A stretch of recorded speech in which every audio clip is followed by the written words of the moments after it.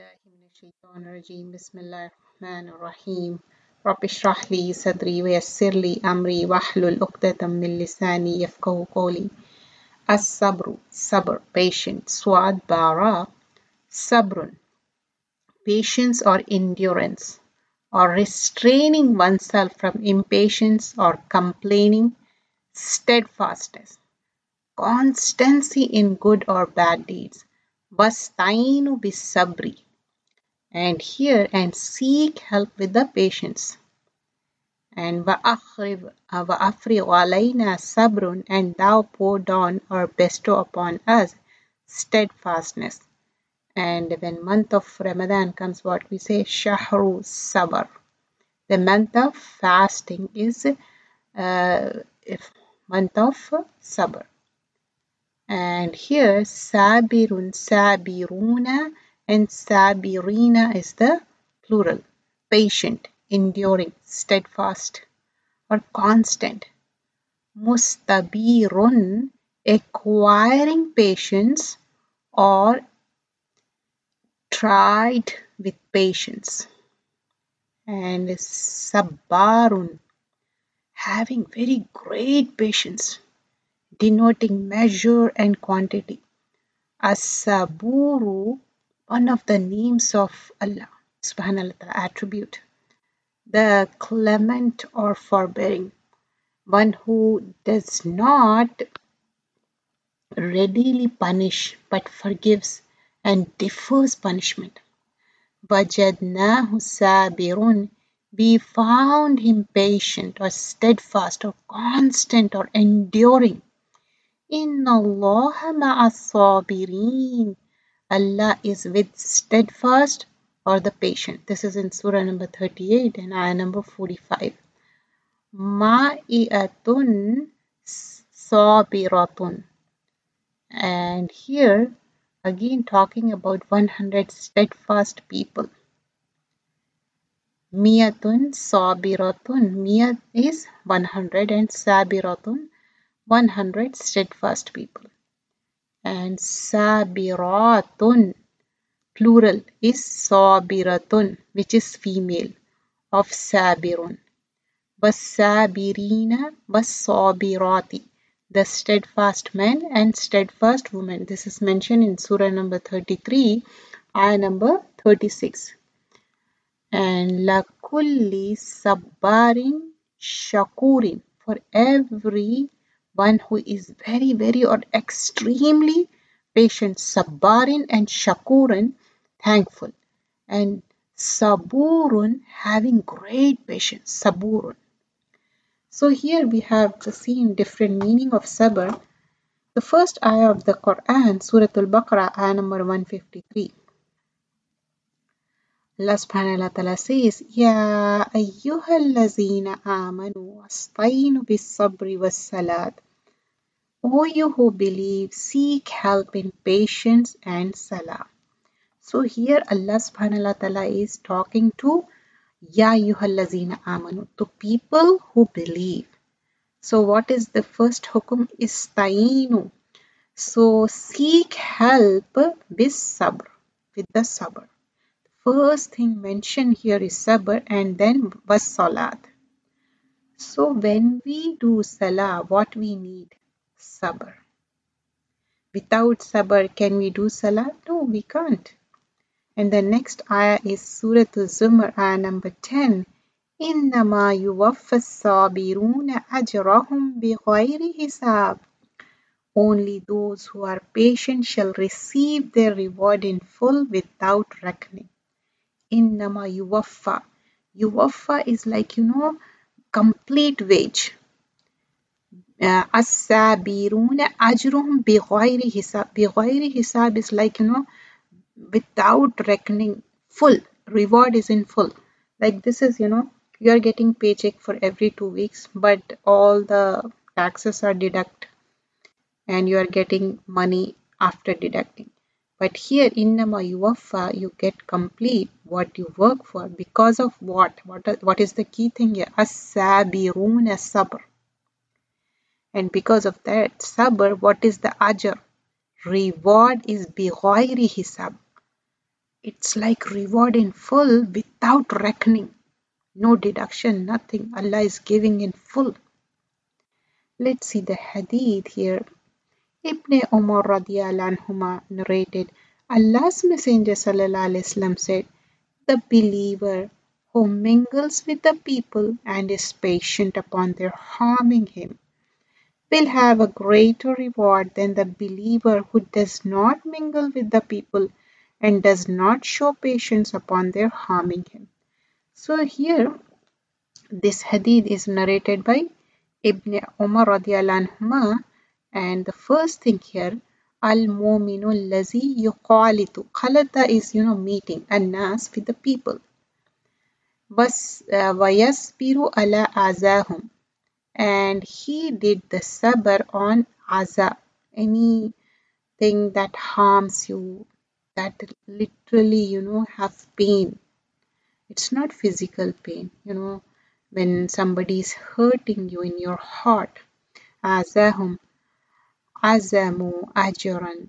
For them is a greater reward because they are meeting the people, and because of the because of the hurting of people, their ajr is azmu ajran minal mu'minin. Their ajr is greater than the one who al mu'min lazi la yuqalitu. He doesn't meet Annas, the people. Wala yasbiru ala azahum. He does not mean, and not even he do sabr on anything which is harming him. So both are not equal, isn't it? So here in this hadith, the comparison is one mu'min who is meeting the people for the sake of Allah, even though he is getting himself or herself hurt. You know how you get hurt? People literally shoot the arrows in your body with their talk, with their hurtful talk, and you know that if you go particular place, you will get hurt, but still you go there for the sake of Allah. So here, al-mu'minu allazi yuqalitu, he meets the people annas wa yasbiru. The not only meeting, he is doing yasbiru. He is doing sabr. That is the key thing. He has to do the sabr. Ala azahum, when they are hurting you. People keep on hurting. They talk in such a manner that literally is piercing your heart. But still, you are keeping the patience. You are listening and keeping the patience because you don't want to destroy that party. You don't want to hurt them. And after that, you leave that place, isn't it? But the person who is not going anywhere thinking that he will be hurt, and if he is going, then he is not doing yaspiro, he is not doing sabr. So both are not equal. So I know this world sometimes, just to join the relationships, we have to go to some parties or some marriage function or so on and so forth, because we can't say no to the people, isn't it? Because we have to join the relationship, otherwise we won't smell the Jannah. Means you can't even enter, you can't even think of entering Jannah. So what you have to do? You have to do sabr. So when you go to such places, tell yourself, prepare yourself before going there, that this is the hadith. Remind yourself, al-mu'minu allazi yuqalitu an-nasa wa yasbiru ala azahim azamu ajran. So I have to get the more ajr. So you're gonna do sabr. I'm not saying just they are humiliating, they are hurting, and you be there. Just meet them and greet them. Then you can leave. There's nothing wrong. Instead of not going there and or going and talking bad to them, because just imagine some party is going on, some function is going on, and people are hurting, and up to a certain extent you can tolerate, but after that you can't. Some people, they have high BP issue, some people have heart issue. They can't tolerate after a certain extent. So you have to do yes biru, but after that you can greet them, or whatever the thing is, whether they are offering anything, you can have that and you can leave after that. Nobody is pressurizing you. But the thing is, on aza, on hurting, you have to keep quiet. Why? Because you want ajr from Allah subhanahu wa ta'ala. Many people they say, oh, we have to stop the injustice, but that is not the right time. That time is just keep yourself calm and cool. Before time also you can leave. Sometimes you don't feel like having the food also because people hurt you so much and you are completely devastated and you are so much hurt that it something may happen to you. I know sometimes it happens. Just congratulate them, greet them well, and just leave them. That's it. Don't say anything bad or don't do anything. Just leave. Allah knows because you are literally hurt. Many times it happens, whether it's in the friend circle, whether especially in the immediate relatives. They hurt you so much. They talk indirectly, they talk sarcastically, or sometimes they don't talk anything, but their behavior is very nasty, very hurting, and very humiliating. Indirect way, as if you are not welcome there. But you have to do sabr. Just say good words and leave. You can leave early. Nobody is pressurizing you to you have to be there and you have to hurt yourself because your life is also important. If you're hurting yourself, you won't be able to do the ibadah. You won't be able to fulfill your duty as a moment. And let's move to the next hadith. Suhaib radiallahu anhu narrated, Allah's Messenger sallallahu alaihi wasallam said, strange is the case of a believer. There is good for him in everything. That this is only for the believers.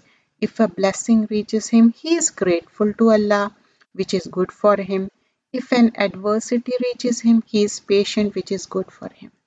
So here what we learn, Allah's Messenger sallallahu alaihi wasallam said, strange is the case of a believer, al-mu'minun. There is good for him in everything. Like good for him in everything means here, ajaban ila amr al-mu'minin inna amarahu, any matter, kullahu lahu khair, any matter there is khair. Walaysa zalika li ahadin illa li mu'minin in asabatuhu sarra'u shakara. Like strange is the case of a believer, there is good for him in everything. This is only for the believer, only for the believer. If blessing reaches him, he is grateful, and if it is good for him. If adversity reach him, he is patient, which is good for him. ذلك لأحد إلا للمؤمنين إن أصابته سراء شكر فكان خيرا له وإن أصابته ضراء صبر فكان خيرا له. So whether something good, he is grateful to Allah subhanahu wa ta'ala. What does it mean? Something blessing reaches, uh, birth of a child. You are thankful to Allah subhanahu wa ta'ala, isn't it? You always praise Allah subhanahu wa ta'ala and you are more closer to Allah. So you're always thankful. Whether it's the birth of a child, whether you have given a nice home, any blessing, or whether you went for the Hajj, whether you went for the Umrah, any blessing. You are grateful to Allah. And like most beloved blessing is the blessing of Iman. So always thankful, which is good for him. If an adversity, asabathu darra, any adversity touches you, he is patient. He is doing sabr. Inna asabathu darra'u sabara fakana khayran lah. If any adversity reaches, he is patient, which is good for him. Many times it happens, you think and you make dua and you plan something, but it goes other way around.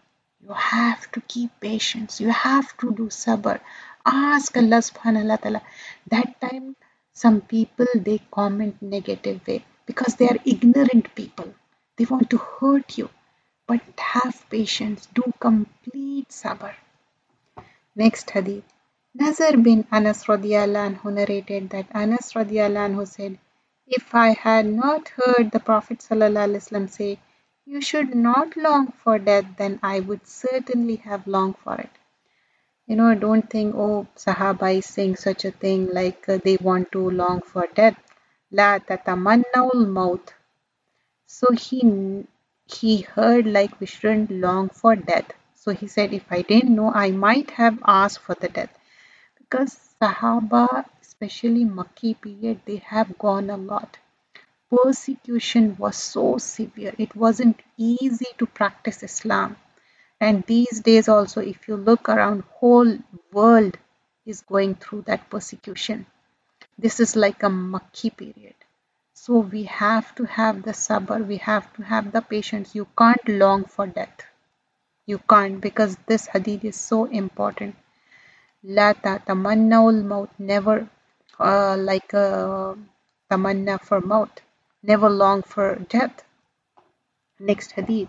Abu Hurairah radiallahu anhu narrated, Allah's Messenger sallallahu alaihi wasallam said, Allah the Exalted says, I have nothing to give but paradise as a reward to my slave, a true believer who, if I cause his dear friend to die, he remains patient. This is so important. This is narrated by Abu Hurairah radiallahu anhu. ما لعباد المؤمن إلا جزاء إذا خبت صفيه من أهل الدنيا ثم احتسبه إلا الجنة. So narrated by Allah's Messenger sallallahu alaihi wasallam, I have nothing to give but paradise. Allah says, I will give paradise as a reward to my slave. So to my slave who is their dear ones die, he or she will remain patient with lot of sabr. So sabr is the key thing here. People, they lose themselves. They start talking in such a manner when their loved ones die. They say such kind of words which is against iman of a person. You can't say, because we believe in qadar of Allah. And when you believe in qadar of Allah, you can't say such words. You have to have complete sabr at that time. Complete sabr. You remember that woman, she was yelling and crying, and Prophet ﷺ came and tried to console her. And she said, you don't know what happened to me. I have gone through so much. And she was loud that time. And later on, when she came to know it was Prophet ﷺ, she regret and she went back. But that was too late. That is the next hadith we're going to see. Sabit radiallahu anhu narrated, I heard Anas radiallahu anhu say, Prophet sallallahu alaihi wasallam said, patience is the first stroke of a calamity. When we should do the patient, Asabru in the sadamatil ula. Sabr is in the near sadama, when calamity ula, the first calamity hits you, that moment of time, you have to do sabr. You have to keep the patience.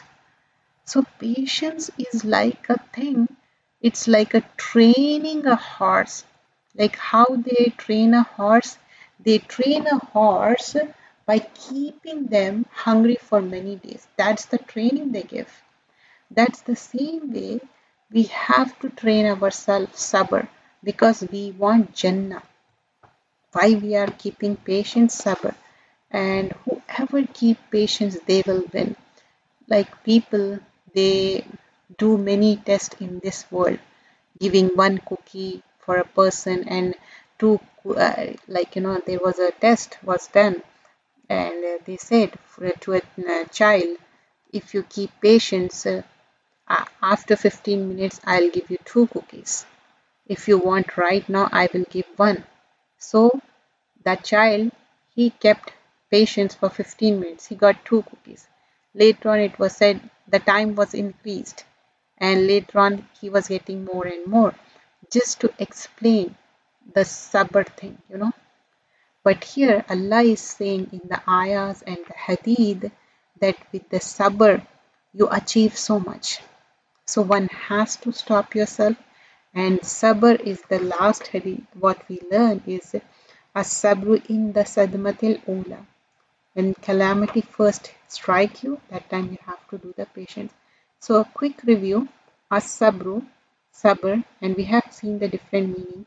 And the calamity hits, that time you have to keep the patience and complete submission to Allah subhanahu wa ta'ala. And here we learn إنما يوفى الصابرون أجرهم بغير حساب. Those who do sabr, they get the ajr بغير حساب, like without reckoning. And also we learn the believer who mingle with the people and they harm you, and still with the patience you endure it, instead of not meeting the people and not keeping the sabr. So in that we learn so many things. You can go to the people and meet them, but keep the sabr. You don't have to, completely fell sick by, hurtful talk. But for few minutes you can spend and you can come back. It doesn't mean that they are saying something which is hurting you. No, it's not so. Just give them some quality time and then you can keep patience and you can come back. And never say, oh, I will never ever go such and such place because they hurt me so much. I know it's really hard, but as I mentioned, tell yourself, make two rakah before going and make lot of dua and go there and tell yourself, remind yourself this hadith and tell Allah Ta'ala, I'm meeting al-mu'minu allazi yukhalitu an-nasa wa yasbiru ala azahim azamu ajran min al-mu'minin. So tell yourself, Allah Ta'ala, I'm meeting just for your sake and I don't want to cut off the relationship. And keep patience, meet them nicely and come back. And maintain a distance, because if they're hurting and don't entertain them also, and don't be hard or rude to them. Okay. And the next thing we learn in believer's case is strange. When blessing reach, he is grateful, and when adversity reach, he is patient, which is good for him. And also we learn, like, we shouldn't long for death, never ever. And also we learn that I have nothing to give but paradise. If you give patience on the death of the loved ones, complete patience, then Allah said nothing can be given to a mu'min who keep the patience on the loved of the death one is the paradise, Jannah. And the last thing we learn, patience is the first stroke of the calamity. Asabru in the sadmatul ula. Jazakallah khairan kaseera. Subhanakallahumma bihamdika nashhadu an la ilaha illa anta nastaghfiruka wa natubu